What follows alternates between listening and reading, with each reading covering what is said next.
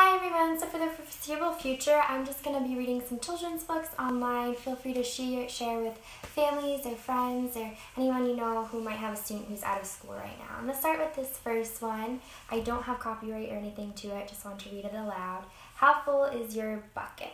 For Kids. Written by Tom Rath and Mary Reckmeyer, illustrated by Maury J. Manning.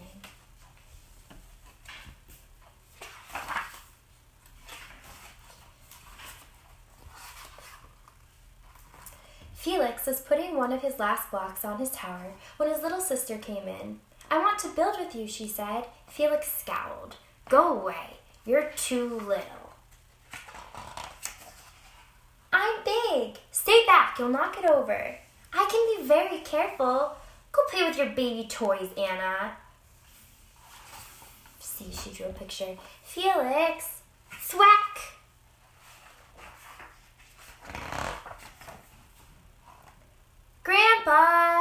Grandpa shook his head. "Felix, you just dipped from your sister's bucket." Like everyone else, Anna has an invisible bucket. When it's empty, she feels bad, but when it's full, she feels great. Didn't you ever notice your own bucket? Invisible bucket? Sometimes. Felix couldn't quite tell when his grandfather was joking. But the next morning when Felix woke up, there it was, a small gray bucket floating above his head. When Felix came down to have breakfast, his mom was in a hurry.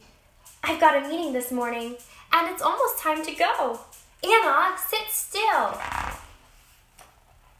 Felix slipped, and choco wheat scattered across the floor. "Felix," yelled his mom, "you should have used the stool to reach that."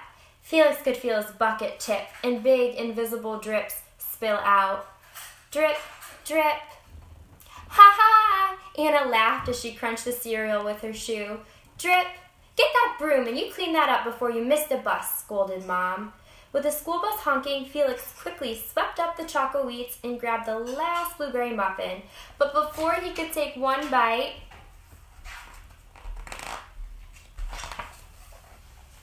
Buster jumped up and grabbed the muffin from his hand. "Drip!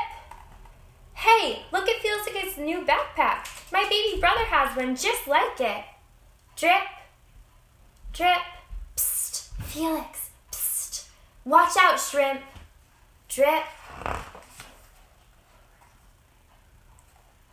It was still morning, and Felix's bucket felt almost empty.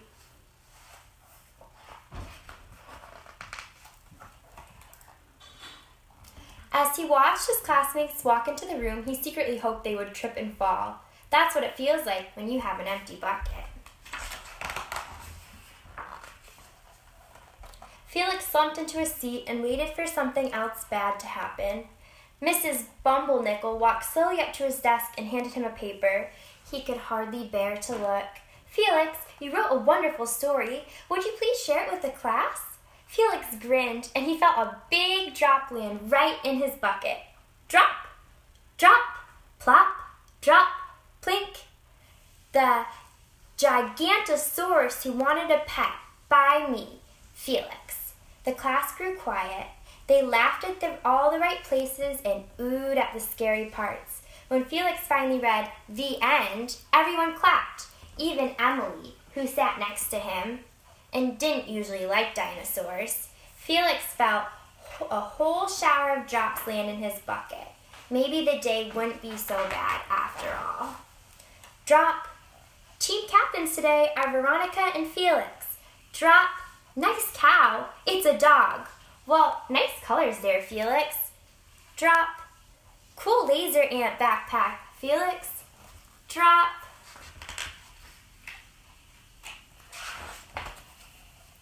By afternoon, Felix's bucket was nearly full.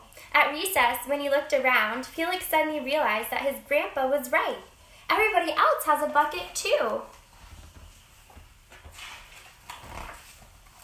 Drop, drop, let me help you. Drop, drop, here's your baseball. Catch, thanks, dude. Drop, drop, hi, Felix. First day? Yeah, I'm Amir. The strange thing was that for every drop he helped put in someone else's bucket, he felt another drop in his own bucket. When Felix burst in the door after school, he shouted, "You were right, Grandpa. I do have a bucket, and I understand how it works." Then he saw Anna's torn doll. "Bad dog," he almost scolded. But then he thought, "Dogs must have invisible buckets too." "Your dog will be okay, Anna," said Felix. "Mom will fix her." "Wah. Until then, you do what you want, and you can help me build the tallest building in the world with my blocks." And so they did. The end. So Felix helped fill his little sister's bucket, because he learned that everyone has buckets. So right now is a really important time for the whole world to help fill each other's buckets. And you can do what you can to help the people around you, or write notes to people who might feel lonely while we are all being isolated. So do what you can to help and fill everyone's buckets. But I thought this was a really great book and one of my favorites. Thanks for listening.